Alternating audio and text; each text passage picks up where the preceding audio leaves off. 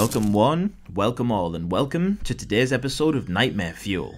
We'll be taking a trip back in time to 1983 to the release of Something Wicked This Way Comes, a fantasy movie produced by Disney, and let me ask Disney, what were you on?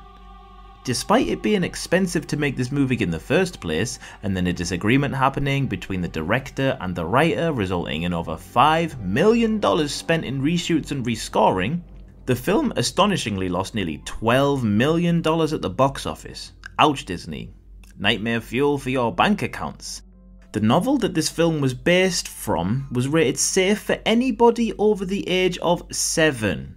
And this film was a PG, with the rating being so because of things like boy gets guillotined in one scene, we see a dead corpse.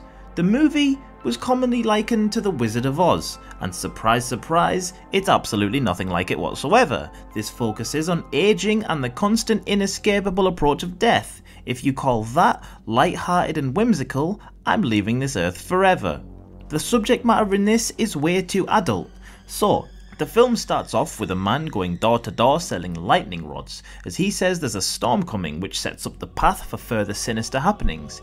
He meets our main characters, Will Halloway and Jim Nightshade, a pair of best friends that are a little bit naughty, so they're in detention for whispering. What? You got detention for whispering. Anyway, the storm would seem to be a carnival, led by the comic book-esque villain Mr. Dark. Yep. There's a guy in this called Mr. fucking Dark. He might as well be called Sir Death or Mr. Murderface. But the guy is played by none other than the incredible Sir Jonathan Pryce. Known to me as the Governor from Pirates of the Caribbean, he is in about 412,000 different movies, so you probably will recognise him from something. His acting in this?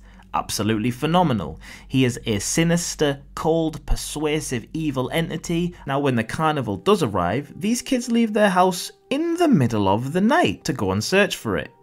I don't care what year it was, bro, you're 12. Surely you're afraid of the dark a bit. His carnival, a seemingly slightly rundown show with great attractions that just seem to drag people in for no reason, from the fortune tellers to the hall of mirrors that causes hallucinations, appearing to the onlookers as the deepest, most desperate desires of their hearts. Ed, you fucking dickhead, don't go in there, your leg's not gonna come back and... you're dead. Cool. The two kids go to the carnival during the day and they go to that one ride that says out of order. This is where we first meet Mr. Dark and, Madness. The Ferris wheel they tried to jump on actually makes whoever rides it younger. They get caught and find out that Mr. Dark and his carnival of mysteries are trying to use the power of the oncoming lightning storm to become all-powerful. When the boys Jim and Will find out this information, Mr. Dark becomes really suspicious, setting up a massive search party for them disguised as a parade through the streets of the city. Will's dad finds out that his father has previously fought the carnival and it comes back to feed on people's fear and power every few years. Jim, Will and his dad eventually kill Mr. Dark by luring him to his carousel and letting lightning hit it, which murders Mr. Dark and sucks the entire carnival away from the face of the earth. The way the evil characters are introduced have nightmare written all over them, especially Robert, the reverse-aged Mr. Cougar, who's Mr. Dark's assistant. Look at his facial expressions here, and the music. Foley, that prick of a teacher who put the kids in detention for whispering, looks in a mirror. Suddenly, she becomes beautiful and young once again, only to be greeted by a complete and total loss of eyesight. Oh. And Mr. Holloway sees a random coffin with a frozen corpse inside. I don't really know what's happening here, but it looks a bit mad. Blue skull, glowing green eyes. What else is there? Oh, I don't know. The spiders. The evil spirit woman that turns around out of nowhere. The child's guillotine head. And the spiders.